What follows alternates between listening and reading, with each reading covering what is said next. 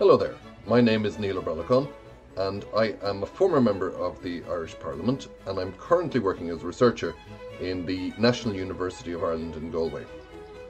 I'm working together with colleagues from 5 different countries in Europe on an EU Interreg project called Care Peat.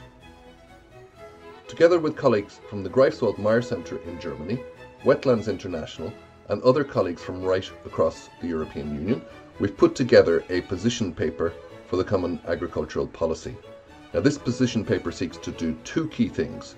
The first is to significantly reduce greenhouse gas emissions from degraded peatlands, and the second thing is to make sure that farmers in the European Union get a better income.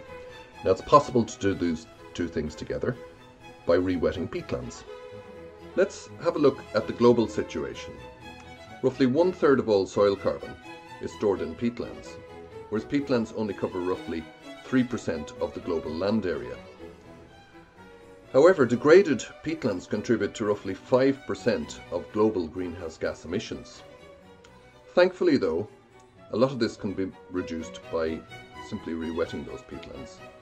But to put things in context, roughly 5%, as we said, of greenhouse gas emissions globally are contributed to by peatlands, whereas direct contributions from shipping and aviation only amount to 2% each. In terms of global carbon stocks, peatlands are the most significant ecosystem on the planet. In fact, they hold 4 times as much carbon as tropical rainforests, and they hold twice as much as a giant coniferous forest.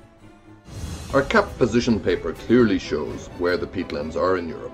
Obviously, most of them are in the northern part of Europe, where it tends to rain a lot, because they're obviously wetlands. The key target of our position paper is to facilitate the new environmental ambitions of the post-2020 Common Agricultural Policy, and to create coherence between agricultural and climate policies. CAP obviously must safeguard and stimulate preservation of carbon-rich soils through protection of peatlands. Our primary goal is to guarantee eligibility of farmed wet peatlands for CAP payments to farmers. Our CAP position paper shows degraded peatlands right across the European Union, but it also shows that by re-wetting 3% of agricultural land, we can save up to 25% of agricultural emissions.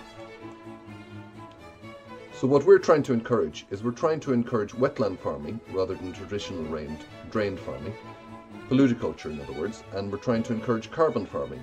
What we want to do is keep the carbon in the ground, not in the atmosphere, and keep our wetlands wet. Thank you very much.